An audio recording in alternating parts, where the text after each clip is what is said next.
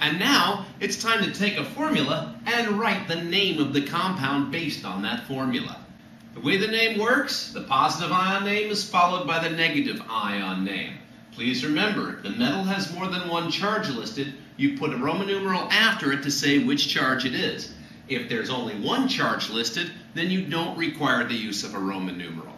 Li is called lithium. Lithium only has one charge listed, therefore it doesn't need a Roman numeral. O is oxide. NH4 is called ammonium. P is phosphorus, becomes phosphide. Ca is called calcium. Calcium only has one charge listed on the periodic table, therefore it does not need a Roman numeral. CO3 is called carbonate. Calcium carbonate. Cu is called copper. Copper has two charges listed on the periodic table.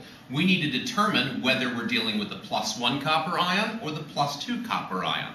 Because there's a 2 here and nitrate has a -1 charge, since there's 2 nitrates, 2 times -1 is -2, which means copper must be +2.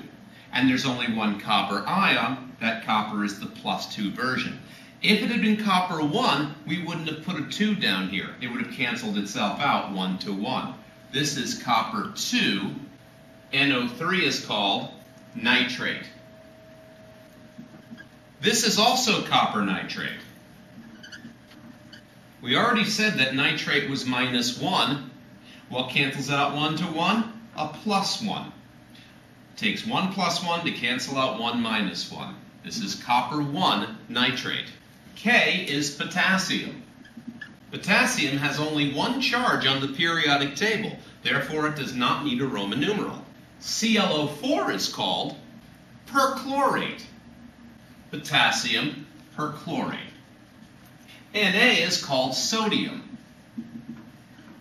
Na has only one charge listed on the periodic table, therefore it does not need a Roman numeral.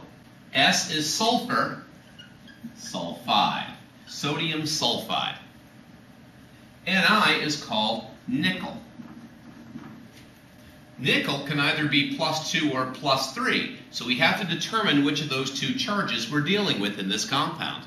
So this can be +2 or +3. SO3 has a charge of -2. Look how nicely the charges cross over. 2 to 2, 3 to 3. 3 times -2 is -6. 2 times +3 is +6. This is nickel 3. And SO3 is called sulfite. Nickel 3 sulfite. Pb is called lead. Lead has +2 and +4 charges that are possible. We need to determine whether it's +2 or +4. Since it's canceling out CO3 1 to 1, whatever the negative charge of CO3 is, that's what the charge of Pb will be. For example, if CO3 is -4, that means the lead will be +4. If CO3 is -2, the Pb will be +2. Let's find out.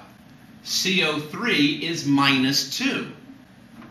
Therefore, it's lead 2, and CO3 is called carbonate. This is also lead carbonate. The difference is that here there are 2 carbonates. Now we already know that carbonate is -2. 2 of them would be a total of -4.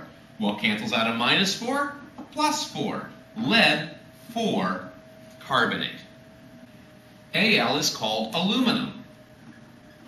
Aluminum only has one charge on the periodic table.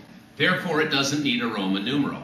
O is called oxygen, becomes oxide. Aluminum oxide.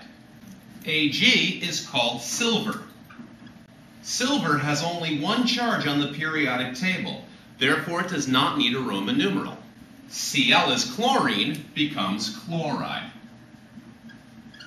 And that is how you find the name of a compound given its ionic formula. One thing additionally, if the formula contains only two elements, it's called a binary formula. Binary. If it contains three or more elements, nitrogen, hydrogen, phosphorus, calcium, carbon, and oxygen, copper, nitrogen, and oxygen, copper, nitrogen, and oxygen, it's called a ternary compound. Potassium, chloride, and oxygen, ternary. Sodium and sulfide, binary. Nickel, sulfur, and oxygen, ternary. Lead, carbon, and oxygen, ternary. Lead, carbon, and oxygen, ternary. Aluminum and oxygen, binary. Silver and chlorine, binary.